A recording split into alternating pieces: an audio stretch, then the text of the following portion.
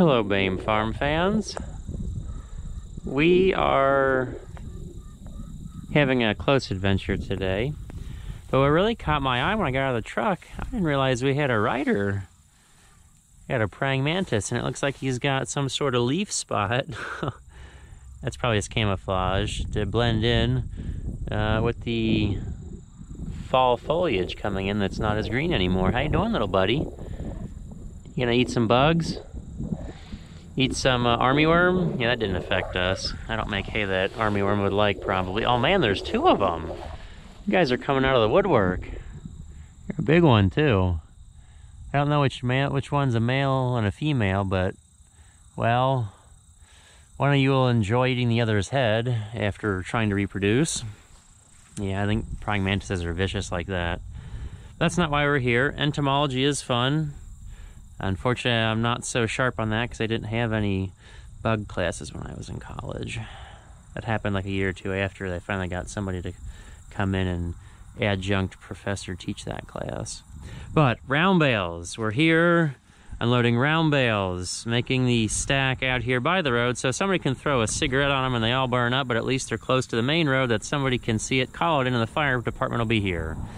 I thought of that after the fact. I just picked this spot because it was close to the road, easy access, and it slopes down the hill to keep the water drained away. After today, there'll be over 200 out here, and my Uncle Jim has brought most of these home. So many thanks to him. It is wonderful. They are here, and I didn't get any video loading because I was chasing other fires baling hay elsewhere. So the only video we're really going to have is me loading round bales out, and maybe I'll get to deliver some of these at some point this winter because I really want to pull the round bale wagon behind the truck, and I think I can get 30 on all that mess. But I'm just standing here yammering, not talking, so we're going to hop in the skid steer and get rolling. Start stacking. Yeah, so ever since I got net wrap, I've sort of given up on the thought of getting these under roof because, you know, the net wrap helps to shed the water. Not all of this is my uncle's stacking. I did have some other help, and you see these ones right here in front of us just drives me nuts. But I thought Nick was coming out here to straighten out. Nick didn't stack those either.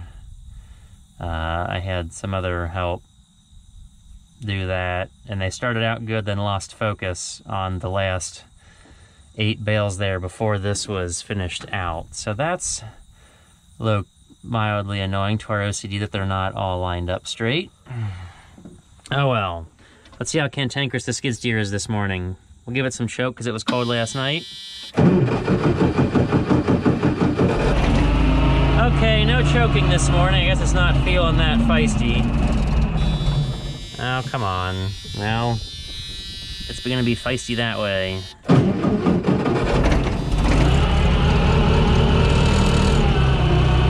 Like most engines that seem to have trouble running, I figure giving it lots of fuel has got to be the way to keep it running when it doesn't want to run or idle well.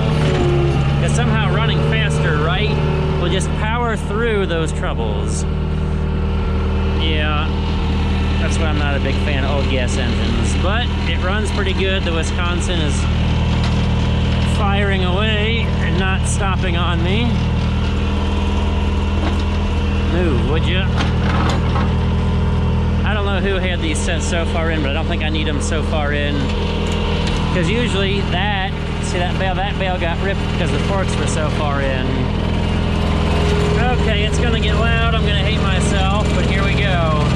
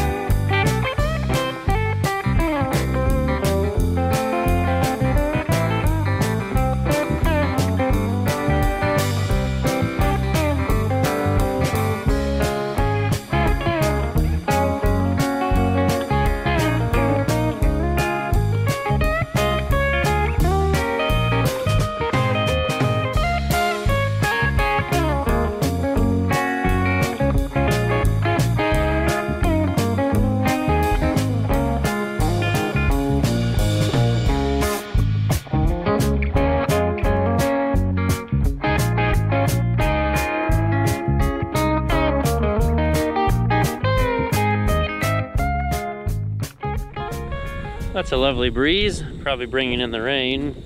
So we're on top of the haystack right now, because I have it far enough away from the barns that it's not in the way, and I don't have to look at it exactly out the window all the time. I've counted, there's like at least 40 bales in a row, and there's 5 rows plus the half. There's like 220 bales out here. There's still probably 35 out on the road to get, but those fields are too wet, or I was getting picky with second cutting and round baling stuff that had a lot of sagegrass in it. And, you know, obviously baling the nice clean grass and square bales. So there's like 3 bales here, there, and everywhere. Gotta get those someday. Then I'll get a fun video, like taking the hay spear out with that wagon and collecting 3 bales here, there, and everywhere. And then the other one field's a swamp, and the other one I know isn't any too dry, so we're gonna try not to get stuck again. Plus, I know Uncle Jim needs 30. I don't know if he's taken all of his hay. I think that's why he's so eager to get round bales home, because I guess we'll say it's a barter deal. He gets round bales, plus brings all mine home. I don't know if he has all his. Maybe he has half of them. I'm not sure. So, I guess that's not too bad. Bring home a couple hundred round bales and he gets 30. So it's kind of a 10-to-1 deal. Yeah, not quite 10. Oh well, they're home and I didn't have to do it, so it's great. It's fantastic. I'm thrilled. Did a fine job. They're here. And nobody else has to look at them because they're not in their fields. So this has been a fun round video. And we'll catch you guys later with more fun farming action.